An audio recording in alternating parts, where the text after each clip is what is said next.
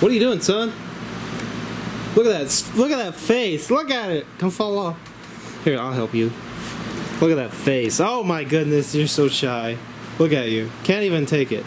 Oh, he spun too far. He spun too far. Anyway, what's up, everybody? Guess who's at the house? Say hi, Richard. Hey. Richard's in town for a visit. Finally, got to be able to get around. Anyway, today's video is going to be a little different. So, you know me, I go around and find crap on the side of the road. And one of those things I found on the side of the road was this fairly decent speaker. I ripped the emblem off the front. It used to say energy, but it ripped my finger open, and that was no more happening. So I ripped the emblem off. But if you'd like to know a little bit more about it, it's called Energy Power Bar Elite. Well, here's the thing. I hate throwing stuff away that works, and apparently either this was broke or the other part of the system was broke. My guess is that the bar was broke, or maybe the person, whoever, just didn't want this thing. I don't know. But I picked it up, and I decided to take it apart. Me and the kiddos. Hi, Dexter. Hi. Dexter actually took it apart with Elijah, took the back off. And we looked at it, and it's a wireless Bluetooth or Wi-Fi, whatever, device that connects to the sound bar. But you have to have the bar to make it work. So with this by itself, it's useless. Has no audio input. It's just a piece of trash, which is horrible. I think that's terrible. So I took it apart, and you've got the power supply here. I should be careful because it's still plugged in. And you've got the amplifier board, and then you've got this little transceiver.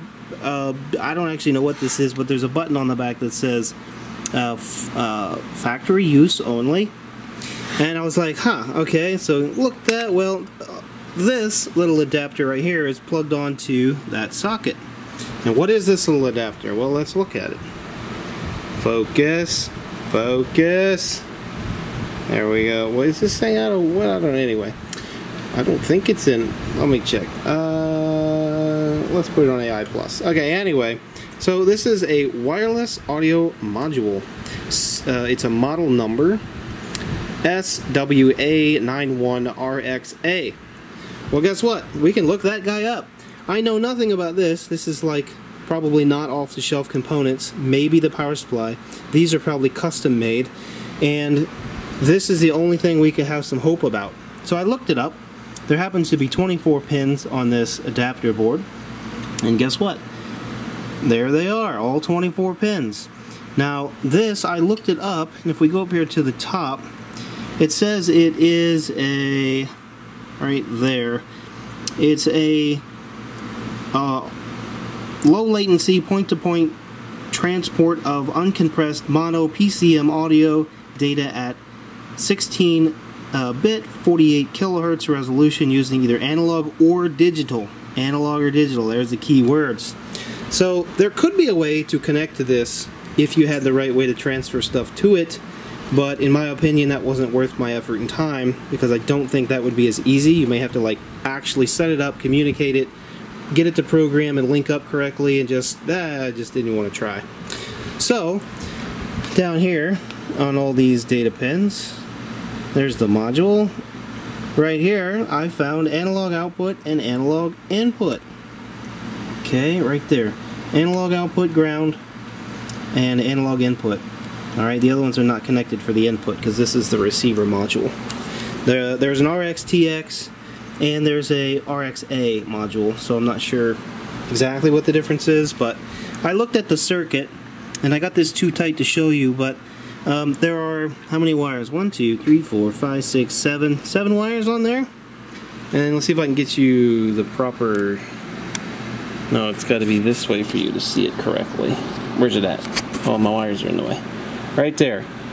Ground, V positive, STB, link, ground, mode, and out plus. Actually, a very weird way to label things. So I decided, you know what? Let's just see if the audio analog makes sense. So I traced out the analog pins, and they go through this capacitor, through a little filter, and it's exactly what you'd see on an analog input. So I thought, good news, it's probably not digital, it's probably analog. So I started there. And then I thought, well, I'm sure this thing needs to be linked before the power comes on. So if we turn it on, there's a light here. It's red or blue, and of course it was red. And so I'm like, well, we got to figure out a way to trick this thing to think it's on, or think that it's linked, basically. So back here there are 3 wires. Let's see, that was V+, STB, and link. Those 3 wires I shorted together, one at a time. So the link, no, the STB and the V+ turned on the blue light, but then nothing else happened. And then the link turned on the audio channel. So now that those 3 are linked, working, the other wire I just left it hang, it does nothing. And there's another one down there that does nothing. I'm going to tape those up so they don't short against anything. Okay. And yeah, after playing with this for a while, Dex was in here helping me, and we figured it out, didn't we? Yeah.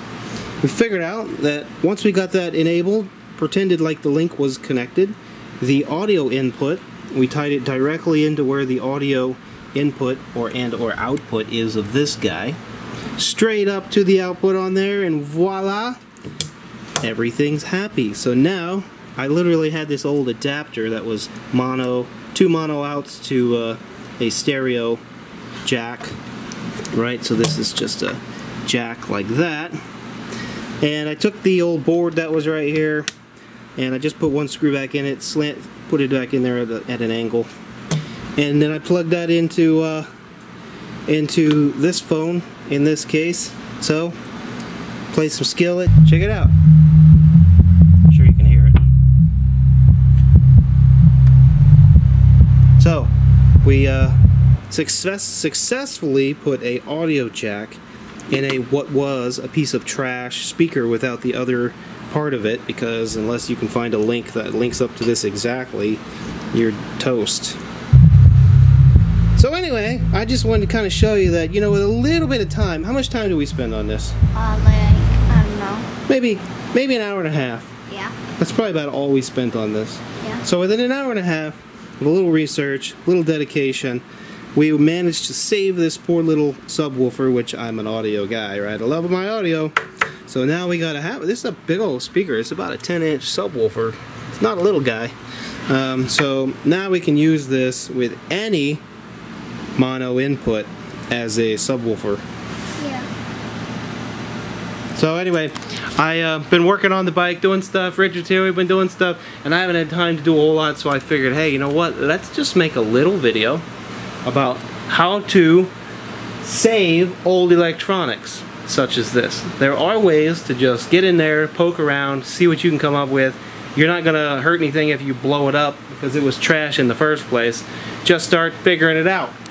Now, if you ever wanted to try this on your own, I recommend taking like a 10K ohm resistor and shorting wires out like this until you can figure out which pins need to be enabled and whether it's ground or positive. I always short them to ground first, then I take the positive and short it to the wires that I think need to be enabled or whatever. But luckily this board enables the power supply, and then these 2 links, one is to turn on the amplifier and one is to enable the audio output. And there we go. So we're going to put this back together so we can play with it. Yeah. We might even just do some other fun stuff with it. Kind of like we did with our, what did we do? Ooblik down there? Yeah. Our Ooblik speaker is still down there. We should do some more of that. Yeah. We found a plastic speaker because our paper speaker like melted. Yeah. It was a bad deal. So anyway, it didn't melt, but the water ruined it. Anyway, I just wanted to show you guys, in case you're curious. Let's look a little bit closer at the model number here. It just says model Energy Power TM Bar Elite, and it is a Energy Power Bar Elite. So there you go. Trying to save the stuff from going to the trash. I hate seeing stuff go to the trash, especially when it's an audio object. I love my audio. Anything to say? Bye. Bye. Peace and love. God bless. Read the Bible more. See you later.